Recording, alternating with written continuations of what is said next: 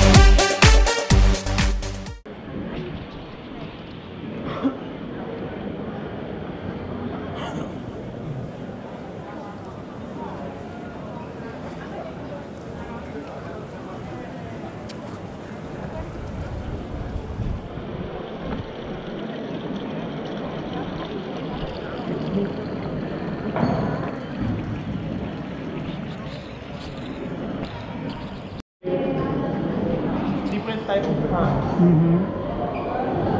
Wow.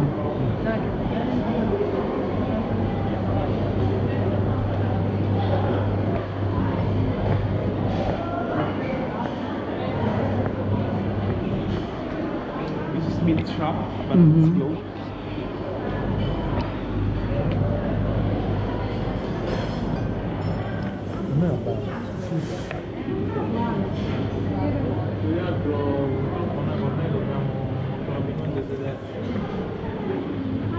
Sila pag Sunday, no?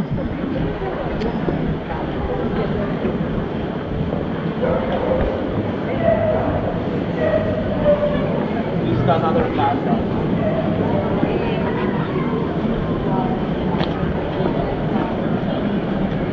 Usually every Saturday there's a lot of vendors here of the fruits. Here. Oh, today's not.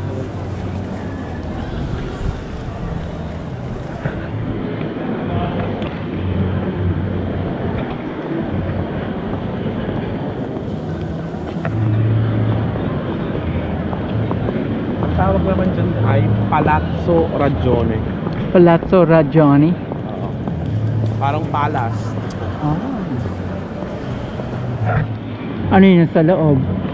Wala po sa loob. Hindi pa. Ah. But in a historical basis, meron siyang kaugnayan sa in the past, pero hindi ko din masyadong alam. Hindi mo rin alam. Hindi ko nga siya.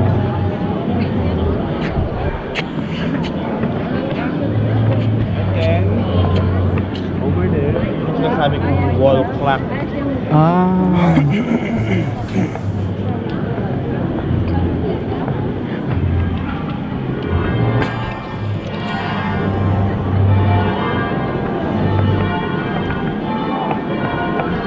Estos dogs.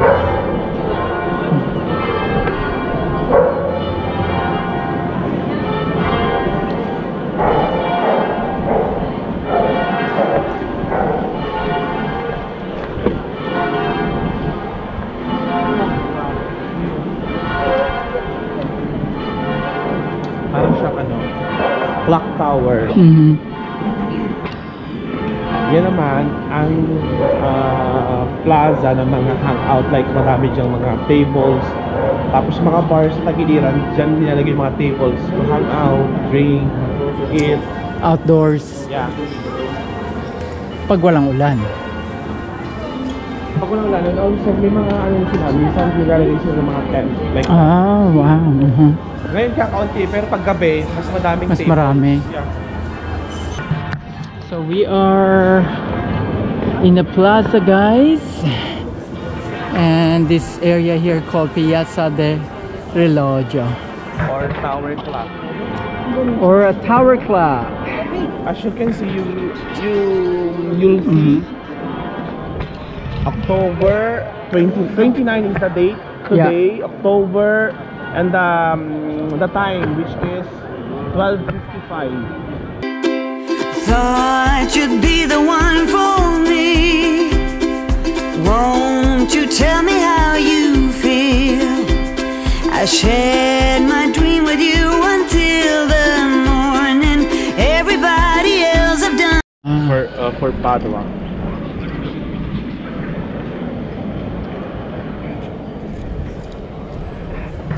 Alright guys, we have another church in here. Duomo's church in Padua.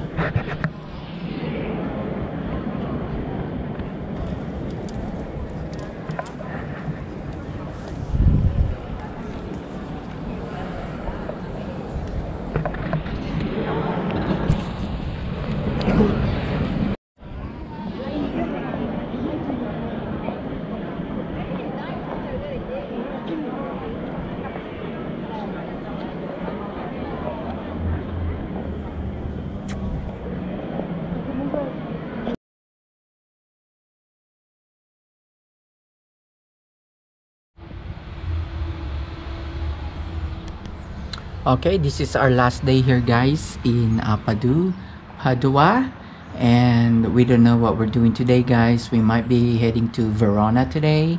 We'll see what's gonna happen, but we're gonna go ahead and get breakfast this morning, and then we'll decide what we're gonna do. So I'll see you guys later. Bye.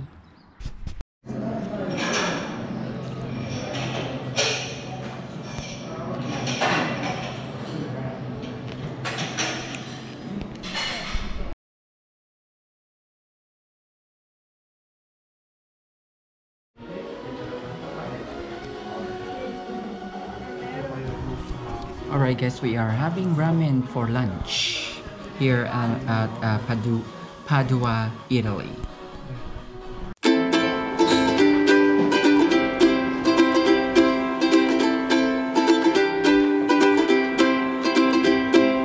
Thought you'd be the one for me.